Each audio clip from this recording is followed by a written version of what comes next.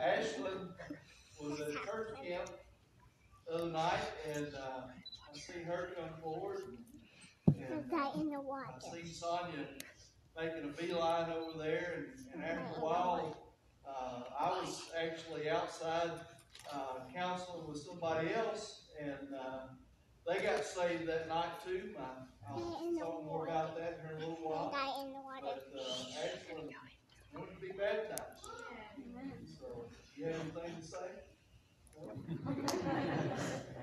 So, we're going to baptize Ashlyn this morning. Ashlyn Wetstein, and just so thankful for this whole family being with us now here at this church. And just can't praise God enough for that. So, without anything further, are you ready?